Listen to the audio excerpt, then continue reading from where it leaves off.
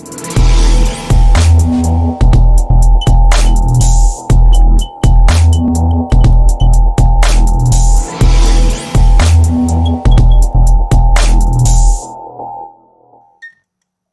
in this video, we will learn about how to move multiple directories from one location to another in Linux CentOS.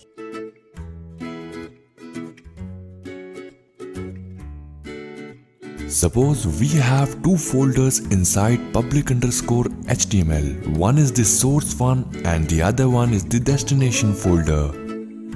Now, first of all, we need to know the path of source folder as well as the destination. Once the path for both of them are known, we can easily run a SSH command. Now log into SSH and enter the following command.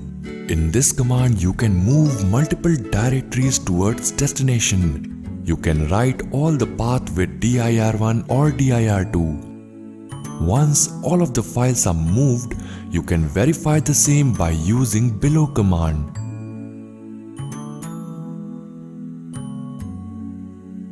This command will list all of the files in a destination folder. Now here, as you can see, that the content is moved successfully with all the multiple directories.